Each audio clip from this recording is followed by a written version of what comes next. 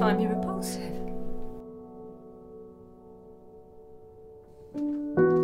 I'm looking at you now. The end of tonight, I'm leaving you.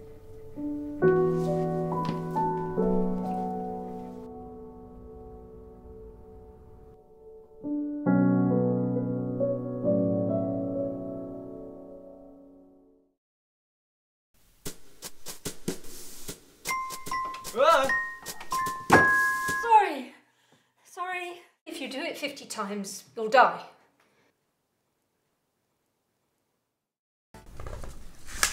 How much this morning? Pardon? How much have you had to drink this morning? No, I didn't. Ever take drugs? No. Weed? Yes. Sean? Ecstasy. I did it twice. Smack? No. Becca? No. Crack? What? Ever sold your body for crack? That's really out of all Other these way shit you sound like round? Were you paying? No. Ever had a threesome? No. Well... What?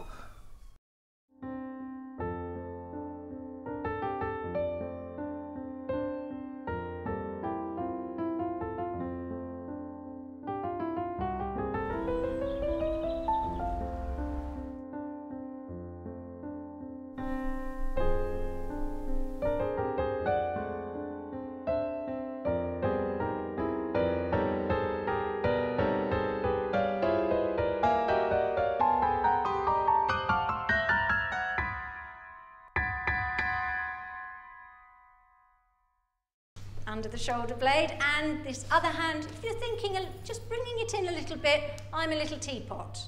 And just turning the hand up, because the lady's going to, turning it up there, Chris, because the lady's going to put her hand into your hand, and you will be guiding your lady both from under the shoulder blade and there with your hand, just guiding her, because of course in ballroom dancing, as we know, the gentleman leads, the lady leaves her feminism at the door.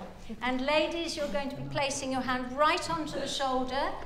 If you've done ballroom dancing before, you may feel the position is somehow different, but for the rumba, we are right on the shoulder, very close, very intimate, and this beautiful flower placed into the hand of the man. All right, and shift, 2, 3, 4, shift, 2, 3, 4. So there is that moment on the second one where you're just allowing your weight to drop into that hip. Dropping into that hip like Marilyn Monroe, okay? So just starting with the weight a little bit over the right leg ladies, left leg gentlemen. I'll count you in again. 4, 1, 2, 3, 4, shift, 2, 3, 4, shift the weight, 2, 3, 4. The other day he went out, he wouldn't say where. And when he came back late in the evening, he smelled. He smelled? Of perfume.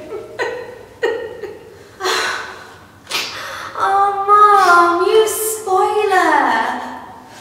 Okay, fine.